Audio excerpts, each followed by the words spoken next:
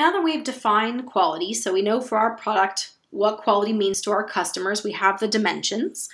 Now that we've looked at where quality is impacted, so it can be in the product design, the process design, or in our actual production and implementation.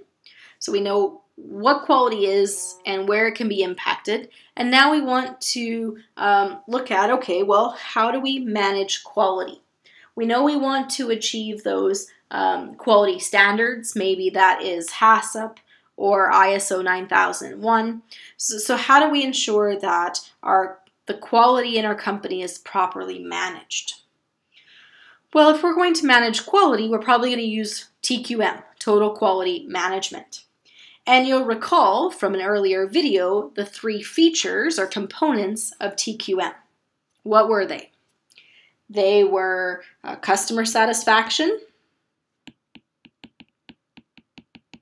So we need to be focused on the customer and what the customer wants. Remember, quality is really defined as meeting or exceeding customer expectations. We need to involve everyone. Empower those employees to help us with our quality improvements. And it needs to be a continuous process. So don't just make one change. We need to constantly be looking for ways to improve quality. So how do we do this? First, we need to figure out what customers want. We do marketing research. We collect feedback from our customers, satisfaction surveys. We understand what they're looking for in a product. That might be focus groups. Okay, so we do research to figure out what our customers want. Then we design a product that will meet their needs. Then we need to design a process to make sure that we can prevent the defects before they happen. And which of our quality gurus said we should do it right the first time? Crosby. All right, so we're going to do it right the first time. The term for that is fail-safing. Because if we're doing it right the first time, we're fail-safing. We're protecting ourselves from failures. So now that we've done that, we need to determine where the mistakes are likely to occur. And this would be like with the HACCP analysis, where we identify those critical control points. Where is our quality most at risk in the steps that we're taking? Then we need to empower our employees to prevent them. So we need our employees to be knowledgeable about how we make our product and what our customers want, so that they can keep an eye throughout the production process as to whether or not we are meeting those customer expectations, and that they are able to stop the production line when necessary if quality is at risk. And which guru says your employees should have the ability to stop that production line? Who emphasized employee empowerment? Well, that was Feigenbaum.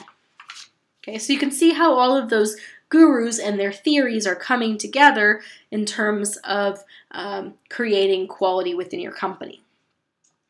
So we need to have a way to implement corrective actions. So once we identify an issue, our employees identify an issue, we need a way to fix it or resolve it, keep track of it, and then it's really a continual process. So we continue to look for ways to improve our production, to identify mistakes before they happen, to empower the employees to find mistakes if we don't, and to implement that change.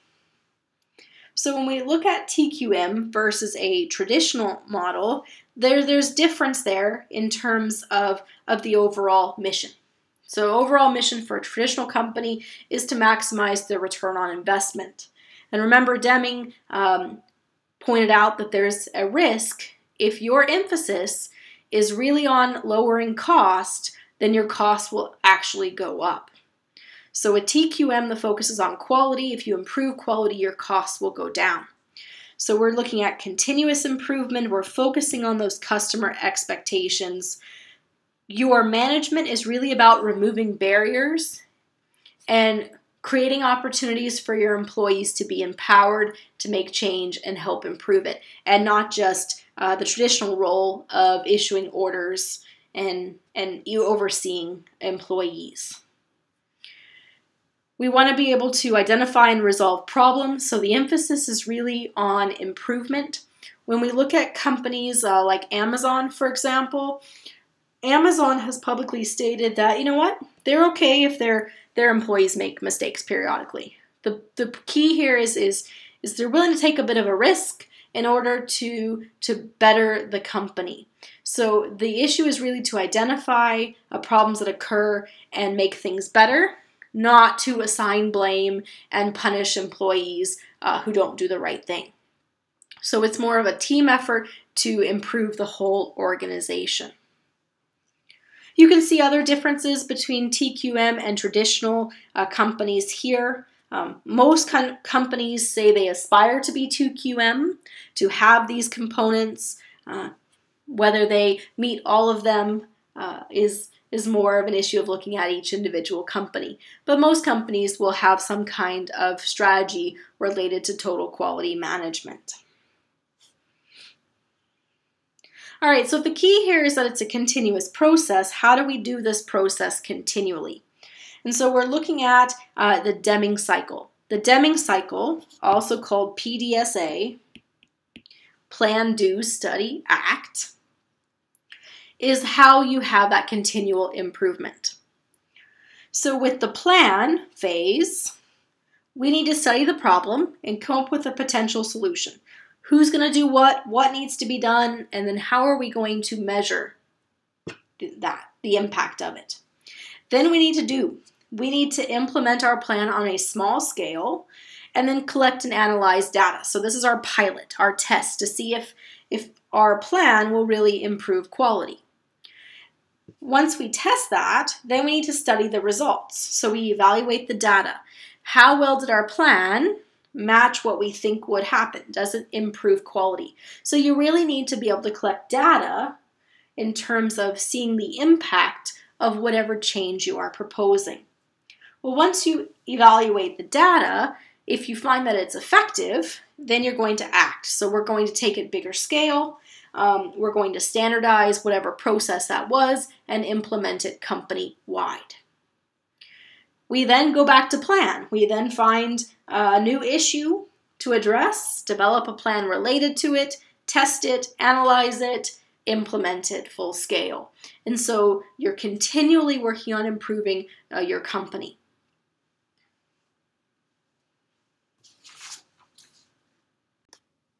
Six Sigma is used to manage quality when your company is involved in mass production, or what we call a repetitive production process, or when you have continuous production. So if you're making a large quantity of standardized or identical goods, then you're likely going to be involved in Six Sigma. Six Sigma is a statistical approach to problem solving and quality improvement. The idea with Six Sigma is that if we look at our production as a standard normal distribution, here's where we are on average, and here's one standard deviation out, two standard deviations out. If we go 6 standard deviations out, that's the teeny tiny tail of our standard normal distribution. We want to have so few defects that the number of defects falls outside of 6 standard deviations. Essentially, what we're saying is that we only have 3 or 4 defects per million parts produced. So when you look at companies that use Six Sigma, they would be like Dow Chemical, Tim Hortons, Kraft, Eli Lilly Pharmaceuticals, Microsoft. They're companies that are doing large production, either repetitive or continuous. But they're making so many products, then they want to get their quality to the point where there's so few defects, there's only 3 or 4 defects per million parts. So it's way out in the extremes. So essentially 99.9999% of the time, there's no quality issues. We want those quality issues to be super rare. Well, Six Sigma was created originally by Motorola, Okay. And there are a lot of Six Sigma companies today. So if you want to be a Six Sigma company, you have to get the number of defects down, and you need to use the Six Sigma strategy to maintain quality. Okay. And so you'll see companies promote themselves as a Six Sigma company, saying that they're the highest standard of quality management. So let's look at what's involved in being a Six Sigma company. The first thing you need to do is you need to have a champion. We talk about a champion, we're talking about somebody who's in upper management who will ensure the project's success. So the idea is that not only are we empowering employees to improve the quality of our product, but anytime an employee has a concern or an issue, they have someone in upper management who will help them champion the issue, who will help them fight and argue for it and implement the change. So it's not just about empowering employees at the lower level, but it's about tying them to someone in upper management to help make that change happen within the company. So we talk about the Six Sigma strategy. The first step is we have to define the problem. So who are our customers? What do they want? What are the defects? Then we need to measure. So we need to compare how we're doing to some desired state. So to some benchmark or to what we designed the product to be. So we need a way to measure how we're doing versus some ideal. We need to be able to analyze. So if we are not at that desired state, so if we don't have conformance, if where we actually are doesn't match what we designed, then we need to be able to analyze it and determine the cause of the problem. Why aren't we there?